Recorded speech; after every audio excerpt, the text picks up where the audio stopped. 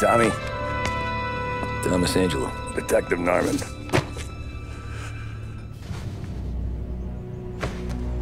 You alone?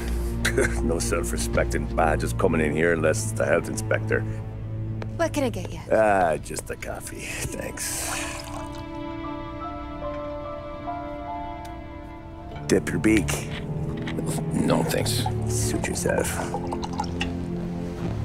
So, you said on the phone you might have a proposition for me. That's right. Well, if you're looking to set up a gravy train, you called the wrong cop. I'm not looking for any, associates. Good. Because I'm on the nut. Can't even pay for the coffee. But I got plenty to trade. Well, let's hear it. How long you been in town? 3 years. Caught my teeth in Empire Bay. Well, they handed you the Morello case. Right out of the gate. That's what the paper says, ain't it? And what's it to you? Tough break. Case must be getting pretty cold by now. Or you got something might warm it up? Yeah, I might have something. And what's my end of the deal? You want money? Some sort of immunity? None of that.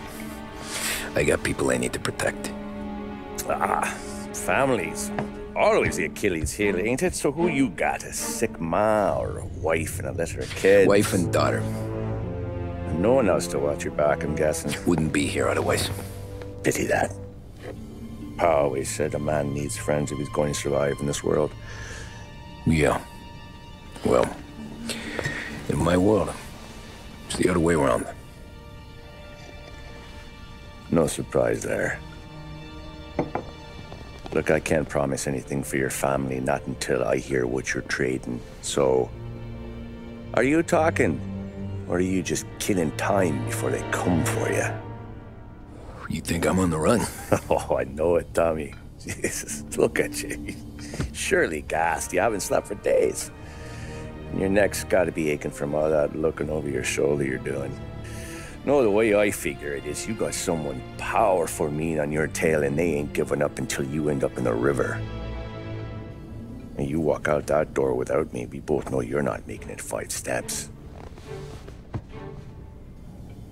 But, yeah, you stick around, you tell me your story, and maybe you got a shot at living long enough to walk that girl of yours down the aisle.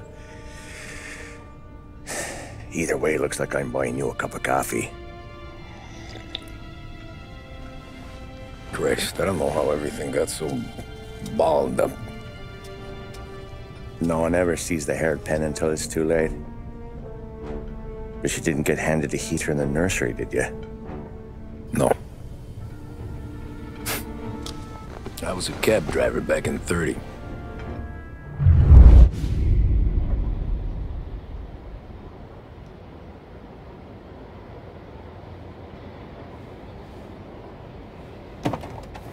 I mostly drove nights, because the money was better. It was at the end of one of those shifts, when I first met Polly and Sam. Shit!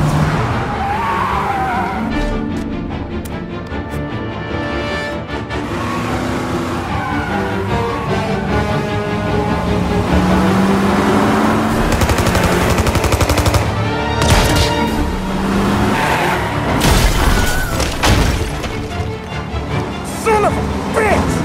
Watch out!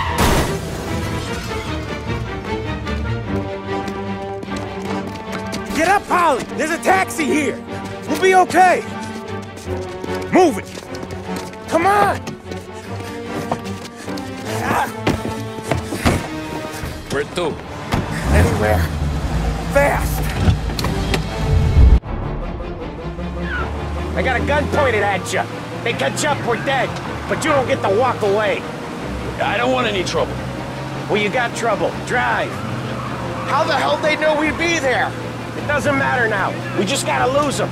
How many cars we got following? One for now. But there'll be more. Hold tight. I'm gonna try something. Who were those guys? You don't get to ask questions. We need to get over the river. Take the Giuliani Bridge. Oh, okay.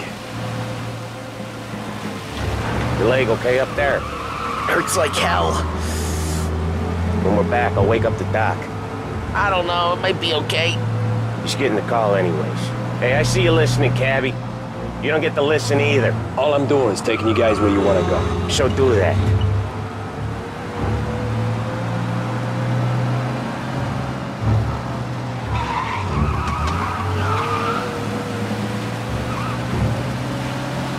Okay, we're at the river.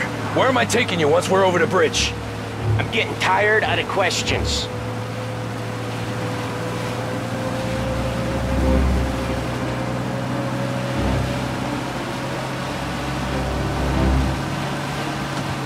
More of them. Ah, shit!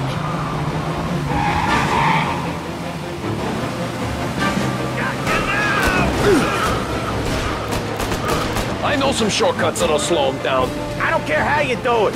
Just shake them off.